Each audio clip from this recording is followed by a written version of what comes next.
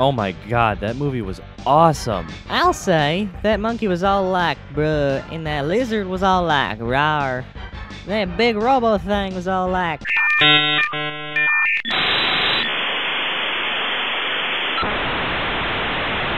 What did you think, Lubot? Yes, watching my ex-boyfriend get decapitated by a monkey is rather entertaining. Ex-boyfriend? Huh? You went out with Mecha Godzilla? No, I just lied to you and I'm not really sure why. Who the fuck? Lucy, I think we're being robbed. What the fuck are you talking about? Spritzy! What?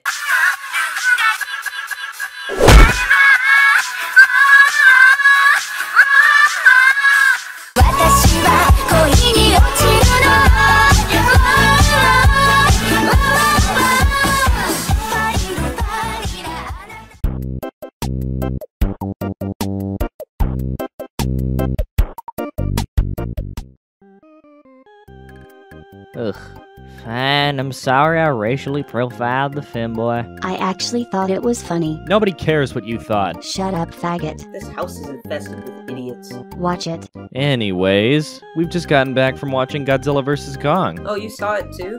Yeah, it was fucking awesome. Who are you rooting for? I bet Wayta was rooting for... Lubot, hold your gun against Spritzy's head to keep her quiet. Why would I do that? I'll give you $100.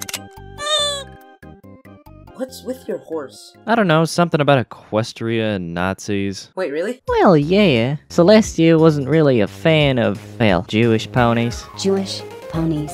You have Jewish ponies. Oh yeah, well, turns out Celestia didn't take too kindly to the whole celebrating Hanukkah instead of heart-warming thing. Huh. Anyways, yeah, I love that movie. Yeah, well, let's go over it. Well, the movie starts out with Kong just kind of bumming around on Skull Island. He takes a shower, scratches his ash, and reaches the Truman Show dome. You know, keeping the monkey trapped in a billion-dollar dome with leads to simulate a sky seems like a lot of effort for nothing. This kind of reminds me of that one time Apple Bloom and her friends got trapped on an island after a plane crash. They eventually got rescued, but that fat kid Snips died. That sounds like Lord of the Flies. That's because it is Lord of the Flies. Yeah, that's the title of Apple Bloom's autobiography. After breaching the dome and revealing that Kong can't maintain living in this habitat for much longer, we're introduced to two more characters, Daffy McStupidhead and Woman. We then cut to Madison, who was the daughter of the bitch that died in the last movie, because Ghidorah was all like... I don't think that's how that happened. What, was that how that happened? I don't ever pay attention to the humans in these movies. I just like watching them cry because their homes are destroyed while the big monsters punch each other. She's very lethargic, isn't she? Don't worry, she's gonna short-circuit herself the moment we talk about Mechagodzilla. So, Godzilla gets really angry because COVID canceled the femboy convention. He throws a hissy fit, torches an Apex Cybernetics lab, and not really anything else. While we're there, we're introduced to Mr. Podcast, who discovers what appears to be one of Mechagodzilla's eyes, hoisted up on a platform in a large room. After confronting her dad about how Godzilla isn't a bad guy, he tells her that he is being a bad guy, so she does what any rational teenager would do. Have her not boyfriend, fat nerdy friend, steal his brother's van, so they can go find Mr. Podcast because she thinks he's telling the truth. Humans in this movie are written like cardboard. Who gives a shit? We went to watch it for monsters hitting each other, and we got monsters hitting each other. It made me horny and I liked it. I don't think you've ever been horny once in your entire life. I sure as fuck was during the final battle. Everything technology-based in this movie made my circuits ticklish. After meeting up with them, they go below the destroyed Apex facility and discover a sort of loading bay, which is actually a super monorail that launches them through a tunnel all the way to fucking Hong Kong. See, this is exactly what I was talking about. I thought that was kinda stupid. You're stupid, and if you insult tech again, I will push you into oncoming traffic. During this time, Mr. Big Bad and Sushi Man meet up with Scruff to talk about his book. Turns out his brother went splat after entering the Hollow Earth, but Apex has tech that makes you not go splat. So he agrees to head the mission into the Hollow Earth. After doing that, he convinces Woman and Deffy to transport Kong out of the Arctic in order to enter the Hollow Earth. While transporting Kong, Deathledore waddles outside in the rain on the freighter with the massive monkey just kind of wiggling around out there. What? No, that joke doesn't work. Was it a deaf joke? Yeah, something about getting hit by a bus, but they're out in the middle of the ocean. How can she tell the difference? Because she's deaf, not blind, you moron. Godzilla has a little roid rage and takes it out on Kong. We get some cool scenes underwater, and some solid brutal hits landed on each one of them. However, this first round ends up going to Godzilla as Kong almost drowns. So they cut the power and play dead, so Godzilla will go away. Godzilla leaves, and they decide to get a bunch of Chinooks to hook Kong out of the Arctic. The walking exposition machine tells Kong that the entrance to the Hollow Earth is home. He doesn't want to go in, but when she says his family could be in there, like an Alabama boy chasing after his sister, he charges in with unkempt sexual ferocity. Hey, just 'cause white trash is incestuous doesn't mean I am. No one said anything to you. Oh. Fuck. They take the anti-splatmobiles down to the Hollow Earth with Kong, and run around a Stranger Things looking ass playground for a while. God, the Hollow Earth looks like Amy Schumer's ass. It's jagged on both sides and full of hideous creatures trying to eat you. Why do you know that? It's just a scientific hypothesis. Nothing about anything you do ever is even remotely scientific in any way. I mean, I once tested a hypothesis when I was a kid. I smacked another foal upside the head with a frying pan to see if it'd stop making noise. Well, did he?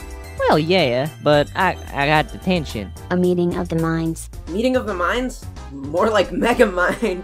But yeah, Godzilla totally big brains it here. When Kong puts the axe in the diddly hole, it glows.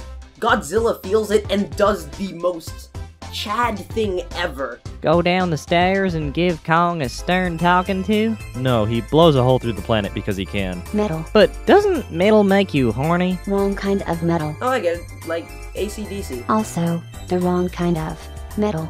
Where do you find people this stupid to hang out with? Do you have weekly meetings to discuss how your negatively intelligent brains are so dense that a forklift couldn't crack them? No. Last week's meeting was about putting bananas on stairs. Oh my god. Kong Ooga Booga's up the hole, and finally, him and Godzilla prepare to battle. Godzilla smacks his weenie around, and Kong slaps his titties a few times. After a few blows are delivered, Kong wins round 2 and perches himself up on a building. But as everyone with a brain kind of figured out, the final round, Kong got his shit rocked. And was essentially left for dead. Now shut up. I'm doing this part. Why? Because cool shit actually happens in this last part. Mechagodzilla, he tears through the mountain, and then for a solid few minutes makes Godzilla look like a sissy in the high school boys' bathroom. Submissive and on his knees. I never did that. 'Cause you're not a boy. And even when you thought you weren't gay. Kong then gets his heart restarted because Elon Musk torches a Tesla on his tits. That part didn't make much sense. And the rest of this movie did? Makes about as much sense as You make another countryism. See what happens? Mechagodzilla continues to pound Godzilla harder than Chris Brown beats his wife. And wouldn't you know it, Kong gets his fat ass up and saves Godzilla's skin. Then the final showdown ensues, which I wish was longer, but was still cool. And it ends with a decapitation. Kong just tears through Mechagodzilla like butter with his newly charged axe, courtesy of Godzilla. Gosh, if theaters weren't closed for the night, I'd go see it again. I'd go see it again just to see Mechagodzilla once more. What a sexy beast he is. Is Lubot horny? I'm not sure. Her default emotions are anger and disappointment, so I've never seen her act this way. This is a weird house, with weird people and weird stuff. I especially don't like that horse. Why? And you're trying to tell me you yourself don't have a talking horse and a robot sitting at your house? Okay, I'm 90% sure I don't have either. 90 isn't 100. Overall, though, this movie was phenomenal. If you haven't seen it, go to theaters to see it right now. Support this movie. Yeah, if they don't think we want more, they won't make more. The director himself even said he's leaving it up to the audience to decide if they want more movies. So fuck yeah. Hashtag continue the Monsterverse. Patron time. Thank you to Akami-san99, The Aggie Boy, 3 Branch, Nathan Pride, Gall, Adora Shadow, Blumk, Soviet Absol, Calvary, Garbage Disposal, Carrion Blossom, MID Productions, Time Lord Rick, Small Mellow, and Alex Sal. Thanks to patrons and members like these, we're able to keep the show coming at a weekly rate, and continually add new things to it. If you'd like to support us, please consider becoming a channel member or a patron.